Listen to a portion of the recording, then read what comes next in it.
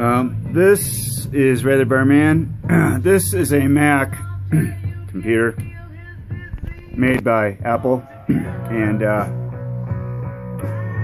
when I turn it on, it's going to be interesting because I didn't know that this is possible. This was a job request by a customer, so I put it in my machine. It's got a little DOS. Oh my God! This seems a bit freaky, but you know, the customer asked me to put Windows 7 in his Mac, dual boot. This one's a tri-boot, and this is my prototype. You know, it's got issues, but so there you have it, Windows 7, and I had to use a little bit of Linux and then DOS through the emulator software that is called Boot Camp by Apple. So there you have it, a Mac with Windows 7. Of course, I have to install the wireless drivers and then the sound to make it work.